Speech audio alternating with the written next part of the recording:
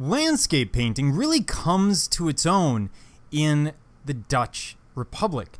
And this is due to land reclamation projects.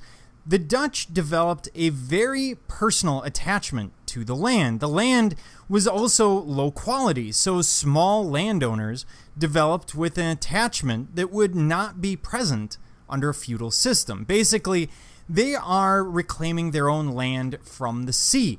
That takes a lot of labor. They're going to have an attachment to that land, and that's going to be something that we're going to see in their landscape paintings. And the fact that it's low quality land, that it takes a lot of effort to turn it into fertile farmland, is also going to play a role, because after all, this is land that had been under salt water. So it's not going to be all that great to start with. It takes more effort, more labor to get it going. So enter Albert Cuyp.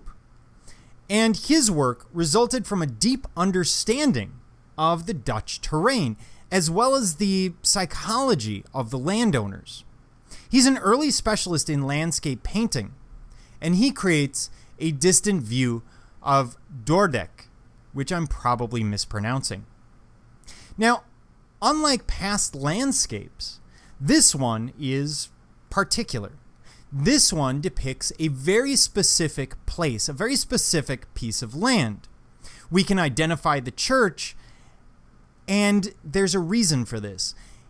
That land is so important to the landowner that they want a painting of it. Just like still life is a painting of someone's stuff and portrait is a painting of someone's relative or someone of importance, well, it's the same thing here.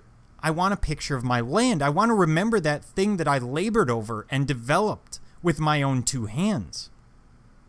The figures and the cows reflect the Dutch dairy industry.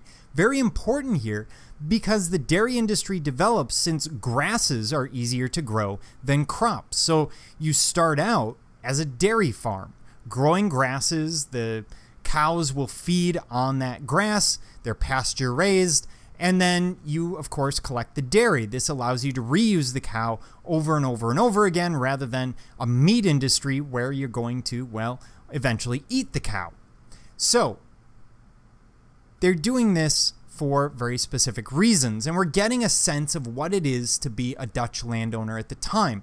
By the way, in Wisconsin, we are the dairy state for much the same reason. We started out, in fact, cities like Delafield used to be called Heopolis, as a wheat center, but there was a disease that spread through the state, and that resulted in a lot of farmers moving over to dairy cattle, which again can eat the grasses that don't tend to get diseases.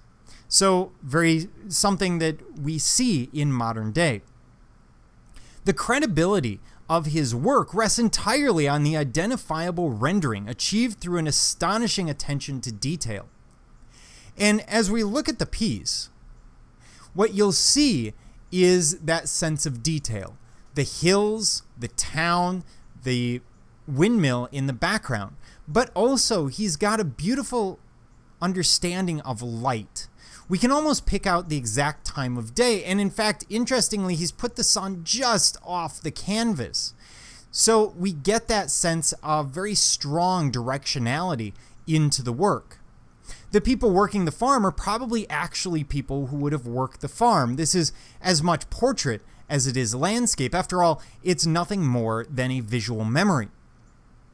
The cows are probably actually cows that would have been found there.